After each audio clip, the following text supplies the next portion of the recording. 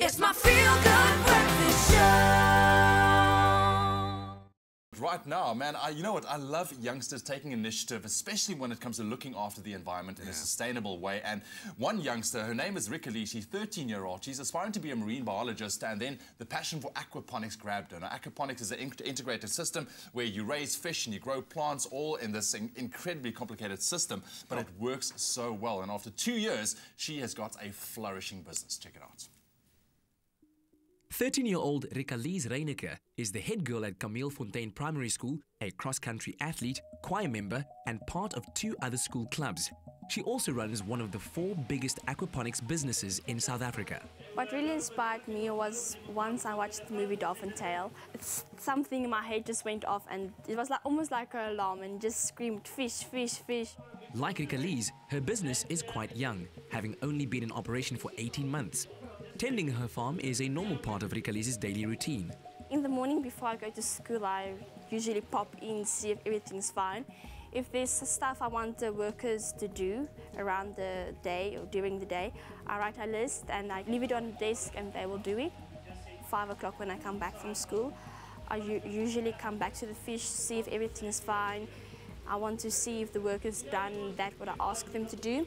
During the weekends, the routine is very different because then I'm working and I'm cleaning and I have to do the water quality tests. It took me around about 22 months to get my farm till where it is today. Aquaponics is getting a lot of interest locally as it provides an eco-friendly supply of food and doesn't require additional land for farming of vegetables. A win-win situation for poverty-stricken communities looking to create jobs and become self-sustaining. Some of the challenges I'm facing while running my farm is electricity. Electricity is very expensive, so I'm trying to get off the grid by using solar.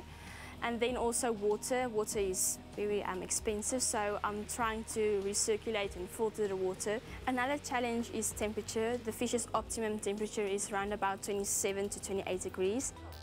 Her father, Donnie, has been supportive of his daughter's impressive ambition and even chaperoned her on a week-long aquaculture course where she learned the ins and outs of her business. The guys down there was a little bit reluctant when I told them I want to enroll somebody which was only then 12 years old. And the guy said to me, listen, I don't think it's going to work. And I just said to him, listen, this is passion, don't kill passion, give it a chance. And he said to me, well, if you come to chaperone, then we'll make a plan. And she fared very, very well. She passed better than some of the grown-ups there, to everybody's surprise. Contrary to what people think, her father doesn't run her farm. Rikalize generates enough income to employ an assistant who keeps an eye on the farm while she's at school. The funds at the moment is a hurdle in the way in what she wants to accomplish. She's got big dreams. I don't think it's necessarily only dreams. I think it is reachable targets. So we will work with her in guiding her and mentoring her and how to get there and trying to see if we can get the capital for her to be able to do that. Economists say time and again that it's entrepreneurship that will grow the economy and lead to prosperity for the nation. Not yet in high school, Rikalize is leading the way, showing that age is no barrier to success.